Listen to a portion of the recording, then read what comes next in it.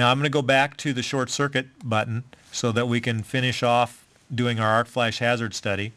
Now when I go to the arc flash hazard tab, let's take a look at this. We actually have three different calculation types: NFPA 70E, IEEE 1584, and an enhanced version of 1584. I don't recommend the IEEE or the NFPA 70E calculations. These are the old Dottie-Leah calculations. All their test data has already been input into the IEEE 1584. So that has become the consensus standard since 2002. So I recommend IEEE 1584. We do, however, we've enhanced that for certain cases. We have an enhanced version where we took the IEEE 1584 calcs, actually modified them so they worked on 695 volt IEC drives or marine conductor systems that have a higher voltage. The reason that we needed to do that is the 1584 calcs didn't really cover the voltage gap between 650 and 2300 volts very well. So we modified that, came up with a better solution. So if you got a 695 volt IEC drive, you may want to look at running that. Most cases will run 1584. We typically calculate the 100% worst case arcing current based on 1584. We bracket that with a lower value, typically the 85% value, just in case a lower arcing current takes longer to trip. If the upstream device is a very inverse curve or something, it may take longer to trip and cause a worst case arc flash. Based on NFPA 70E, we calculate the arc flash boundary energy at 1.5 cals for less than 6 cycle clearing, 1.2 for greater than 6 cycle, but you can adjust it if you choose.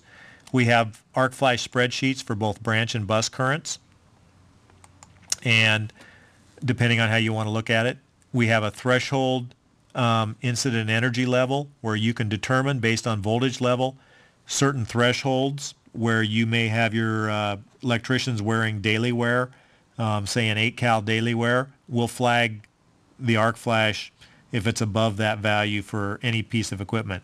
We have up to 5 different default working distances that you can use for both open air and enclosed systems. And of course everything can be done in metric or English units.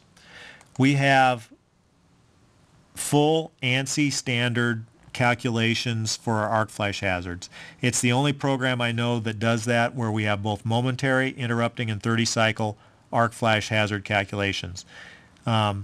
Typically, if the most conservative result is typically momentary, a very good compromise is interrupting. Interrupting is where all the motors less than 50 horsepower are dropped off. All the motors greater than 50 horsepower are still online. Or if you're running a shutdown case, 30 cycle, where all the motors are off. So you can model all three of these and get a very, very accurate depiction of the system. Now, since this program originally came out, we've added the integrated model. And that's what's so cool about the ANSI standards. We can integrate for all the relays momentary through the momentary, interrupting, and 30 cycle calculation. So if you have a momentary trip on a low voltage breaker, integrated handles that instantly. If one of the upstream trip devices takes much longer to trip, the AC current may be decaying from momentary through interrupting through 30 cycle, we handle that and integrate directly through that. We also handle multiple source branches through the integration perfectly.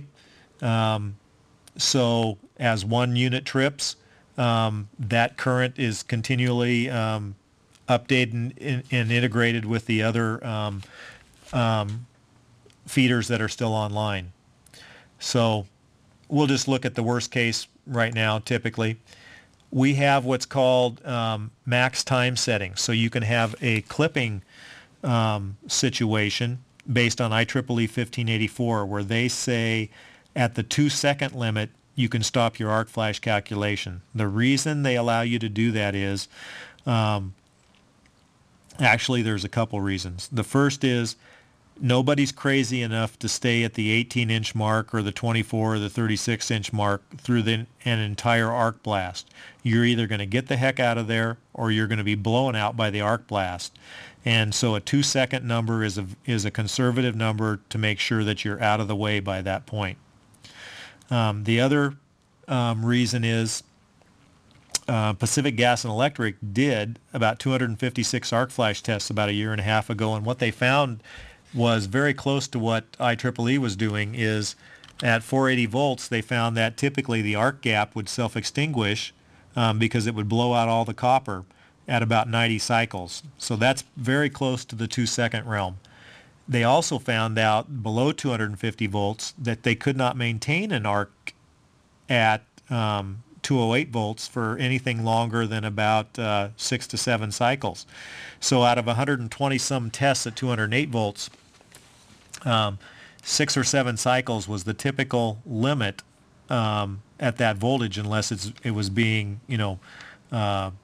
enhanced by some other sort of heat element. And all this coincides with many tests that were done back in the 60s and 70s, investigations and things by Kaufman and Dunkey Jacobs and things. So this may be a little bit conservative or not conservative enough, 6 or 7 cycles. So for this case, we'll put 2 seconds there, even though the testing shows 6 or 7 cycles, just to coincide with the IEEE standards. However, if you want to get more accurate results, I believe somewhere in the 20 to 30 cycle range would be appropriate at 208 volts. We have 4 output types. We can have a detailed. We'll go through that. We have including main, excluding main, or you can do a combination where you do including and excluding, which would be typical for a switchgear lineup, which is isolated and barrier protected. I'm going to go over detailed first. So when we hit OK, I'm going to come up to this little arc flash guy and press it. Then I just left mouse double click, and there are results.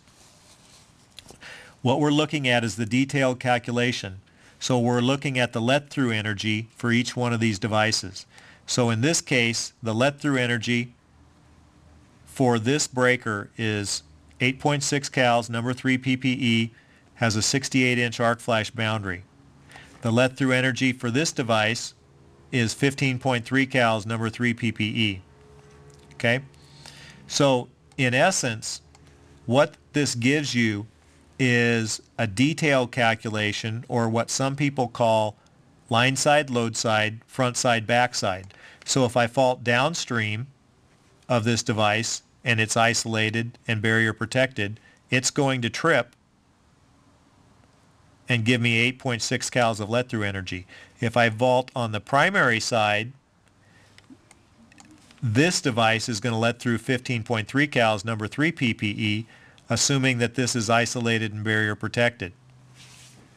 So you could create an EasyPower label with 2 values for this cubicle.